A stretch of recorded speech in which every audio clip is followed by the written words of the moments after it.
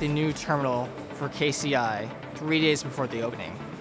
And the kind of work we've been doing is helping to support the overall retail and concessions manager for this new terminal. One of our advisors for the Bloch Consulting Lab, Marvin Carolina, approached me to work on a project for Vantage Airport Group.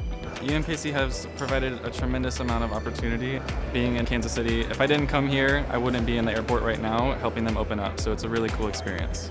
We got a lot of real-world, hands-on experience that we wouldn't be able to understand or learn in the classroom.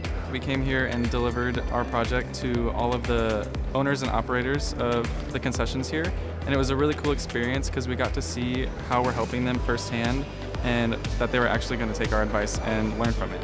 The leaders at Vantage Airport Group have been nothing but supportive, and they have been mentors and leaders to us at the Bloch School.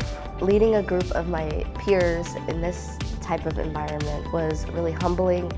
It was a way to show my strengths and what I've learned in my MBA program and also in undergrad.